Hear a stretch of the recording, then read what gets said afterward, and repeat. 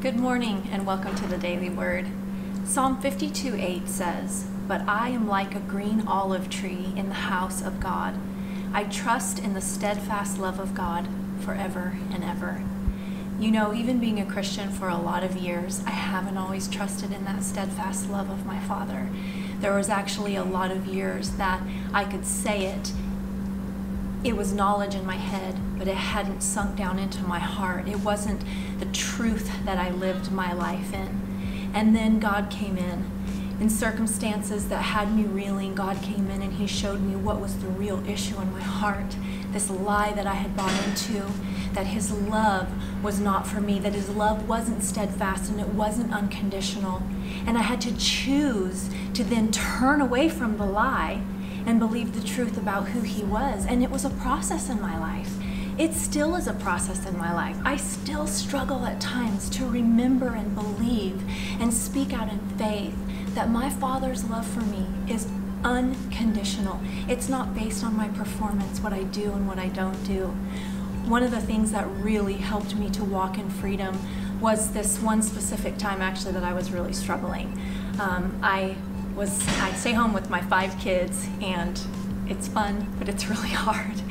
And I struggle, if I'm being really honest, with being patient, with not losing it sometimes.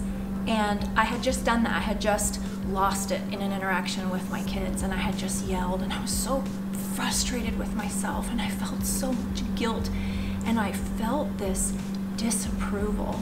Yeah, I had sinned, and yes, it was wrong, but there was this cloud of disapproval that was hanging over me, and I had learned what to do in those moments, to take those thoughts that I wasn't good enough, God didn't love me in that moment, He wasn't pleased with me, and I knew to take those to Him, and so I did. In that moment, I said, Lord, this is what I'm thinking, here's what I'm feeling. I looked at myself in the mirror, and I said to the Lord, I don't think I'm ever going to get it.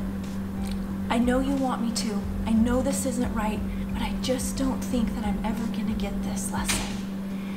And I heard the voice of the Holy Spirit say this to me in my bathroom as I stared at myself in the mirror. But don't I love you?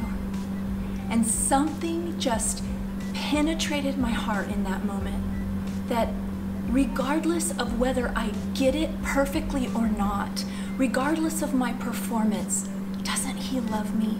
And that's the foundation that I stand on. It's why I can grow. I grow and I am cultivated. My relationship with the Lord is cultivated out of His steadfast love for me. And that doesn't make me want to just go, okay, well, He loves me, so I can just sin. No, it makes me go, whoa, thank You that even when I'm a mess, You are crazy about me. Your love doesn't change. And then out of His love for me, I respond and love Him. And guess what? I respond and love my kids as well. I recognize that His grace is sufficient for me. And then I am able to offer that grace to my kids, to my husband, to the people in my life. His love for us is our foundation, our firm foundation, and that is how we grow in Him as we say, yes, You love me. No matter what I do, You love me, and I'm convinced, and I'll speak it into the atmosphere when I don't believe, and when my circumstances say maybe not, I will trust in Your unfailing love.